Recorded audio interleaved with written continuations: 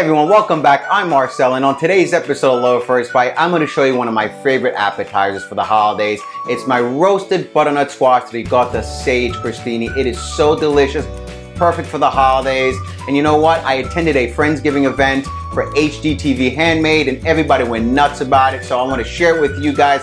Be sure to stay tuned to the end for the Friendsgiving playlist. So let's get in the kitchen and let me show you how easy it is to make. That way you can make it for all your friends and family. So let's get in there. Okay, so let's get started. I have the oven preheated at 425 degrees. I have in this bowl, I have some cut up butternut squash. They're about 1/2-inch pieces. We're gonna toss some olive oil in there. We're gonna put some salt, freshly ground pepper. I have about 3 teaspoons of brown sugar. Now we're gonna toss all these flavors together, just like this.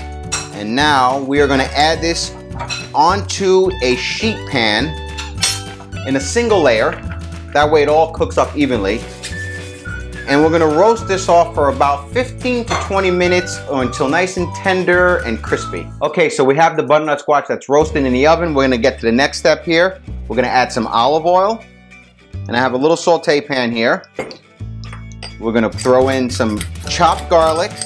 We have some chopped sage, and then we have some pine nuts.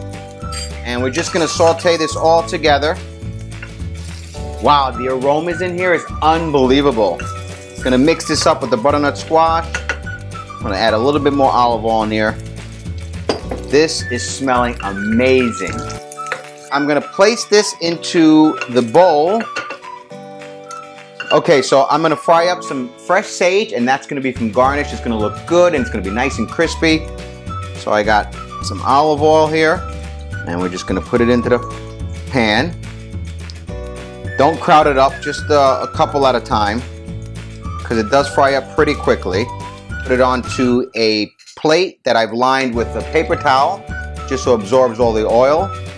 Okay, so the butternut squash has been roasted off. We're gonna add it into that bowl that we have the pine nuts and the garlic and the fresh sage. This is looking amazing already. Add that all in there.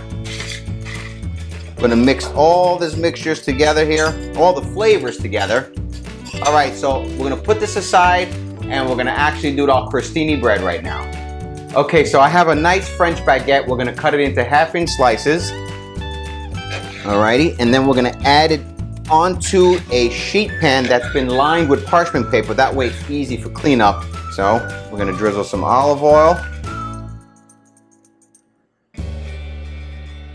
And we're gonna place this into an oven, again, 425 degrees for about 10 minutes until crispy and golden brown. Okay, so while we have the crostini being toasted off, I have in the bowl some ricotta, and we are gonna add some lemon zest in there. Gives it that nice flavor. We're gonna add some freshly ground pepper and some sea salt. Mix it all in there.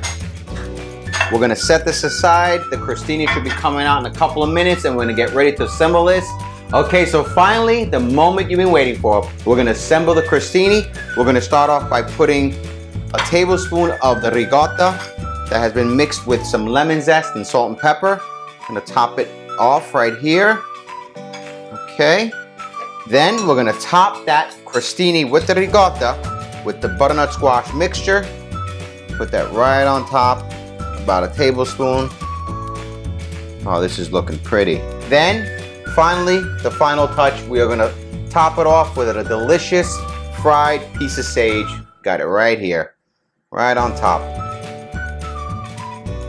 This looks outstanding. I mean, I had such a great time doing this for you guys, and I need to taste this because the proof's in the pudding.